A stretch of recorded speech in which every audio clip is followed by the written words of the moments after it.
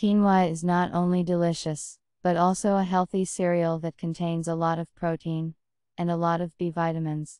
I suggest cooking quinoa with apple and nut. Prepare all the ingredients. Rinse the quinoa thoroughly in cold water and discard it on a sieve. Let the excess liquid drain.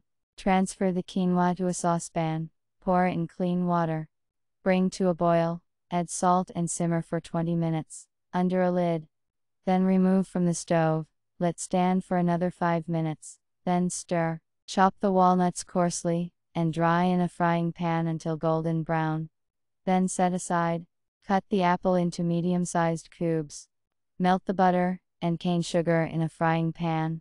Fry the apples until soft for 5-6 minutes. Add quinoa and nuts. Season with lemon juice. Heat everything together for 1 minute and remove from the stove. Before serving, you can pour quinoa with agave syrup. Enjoy your appetite.